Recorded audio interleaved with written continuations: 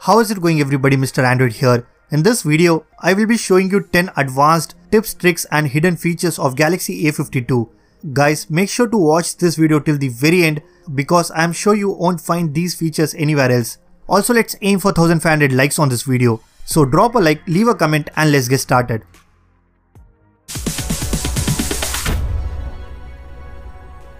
Alright guys, first up is how you can customize and change the entire look of your Samsung keyboard with different themes and animations. All you need to do is head over to the Galaxy store and download this application called Good Lock. It's a free application made by Samsung which offers a ton of cool features for your phone. Once you download the app, simply open and here you will find a lot of different modules for your device. But the one that I'm talking about is the Keys Cafe that you can easily find in the Family tab. Make sure to download this module and if you open it, here you get an option to customize your entire keyboard. You can change the theme, keyboard background, change the button layout and even it lets you add different effects and animations as well. All in all, if you want a better typing experience on your phone, then definitely try out this module. Now if I lock my device, you can see my lock screen is very clean. I do not have status bar at the top and also I can access 6 of my favorite applications directly from my lock screen itself. So to make your lock screen more useful and productive, again go to Good Lock application. This time you need to download a module called Lockstar. This module lets you completely customize your lock screen. You can change the position of the clock, choose different clock styles. You can also add or remove items from your lock screen. For example, if I don't want the status bar appear on my lock screen, I can easily disable it.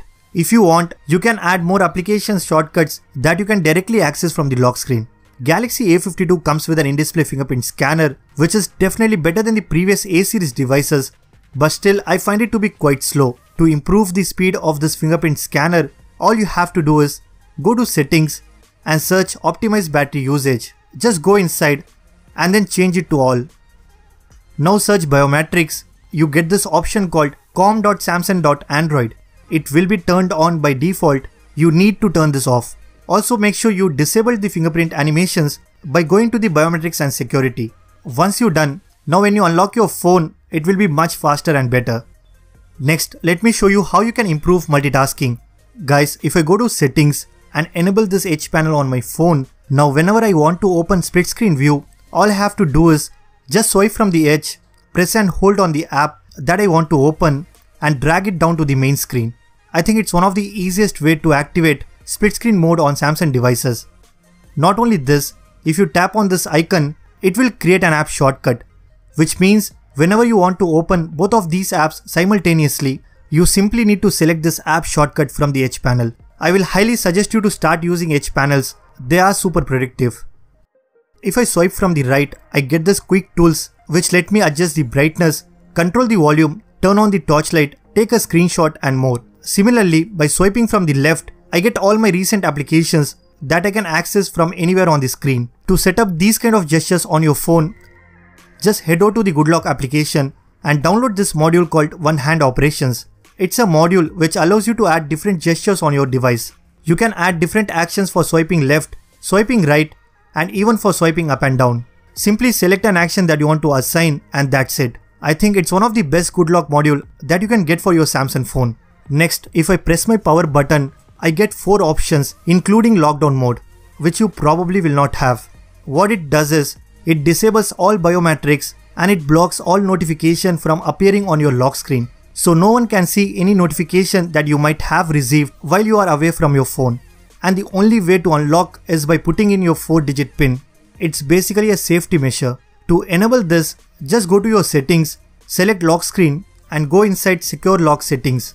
Here, enable this option called show lockdown mode. Once you're done, now you will be able to see this 4th option, which is super useful. Next, I want to talk about a feature called Dual Messenger. If you go to your phone settings and then to advanced features, simply scroll it down and you will find an option called Dual Messenger. What it does is, it lets you install a second copy of these applications on your device. So in case if you have 2 different WhatsApp accounts and you want to use both in your Galaxy A52, then you can use this feature. Basically, it creates a clone of that same app so you can use 2 different accounts at the same time. If you open your phone dialer and then go to call settings, you will find an option called call background. just go inside and here you can change the background of your caller screen. So whenever you receive any call, you get this plain and boring background. If you want, you can customize and set some cool videos in the background, or even it lets you create your own AR emoji, which I think looks absolutely gorgeous. So now when you receive any calls from your friend, you will have a very interesting caller screen to look at. Next, in your settings, go to accessibility. You will see an option called advanced settings. Just go inside and select flash notifications. Now make sure to enable this option called camera flash notifications. Once you're done, now if you receive any notification or messages from your friends, you will have this camera flash blinking at the back. So if you don't want to miss any notification, even if your phone is in silent mode, then make sure you have enabled this important setting. Let's talk about one more feature related to notifications. Under settings, select notifications, click on advanced settings and turn on this option called notification history. This way, even if you dismiss any notification by mistake, you can easily find it in the notification history. Here, you will be able to see all your notifications that you have received in the last 24 hours. So that's pretty much it, guys. These are 10 advanced hidden features that you should definitely use on your Samsung Galaxy A52. If you guys like this video, then be sure to hit that like button. Subscribe to this channel if you haven't already. I am Mr. Android and I will see you guys in the next one.